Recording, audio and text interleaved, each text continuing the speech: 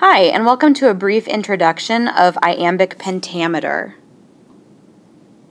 You're probably wondering what iambic pentameter is. Iambic pentameter is a type of poetry made popular by Shakespeare, and unlike other types of poetry, it's actually based not on rhyme, but on a pattern of stressed and unstressed syllables.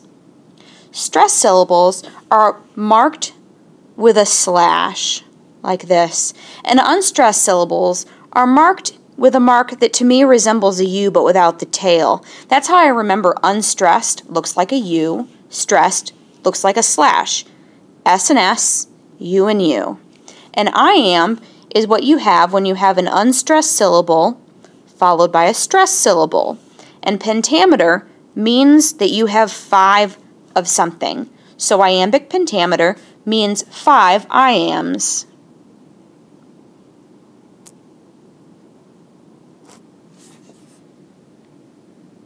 Now, when you're given a line, such as these lines that I have taken from Act 1, Scene 1 of Romeo and Juliet, and you're asked to mark it and see if it's iambic pentameter, designating the stressed and unstressed syllables, the easiest way to begin is to count your syllables and see how many syllables you have in a given line.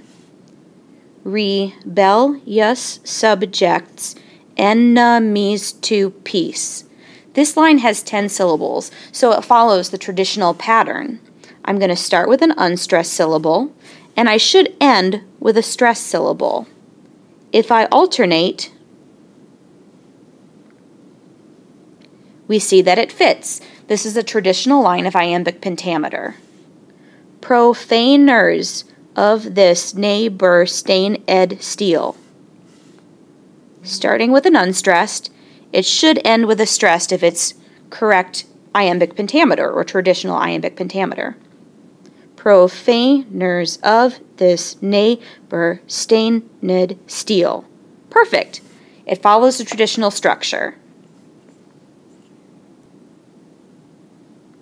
Now let's say you've got the basics down for iambic pentameter and you just want to impress your friends. Here's a little bit of poetry jargon when it comes to iambic pentameter. Scanning is the act of marking stressed and unstressed syllables. So when you're making your U's and your slash marks, you are scanning a poem. Meter is what we call the rhythmic structure. Okay? So iambic pentameter is a type of meter. And the study of metrical patterns, such as iambic pentameter, well, that's called prosody.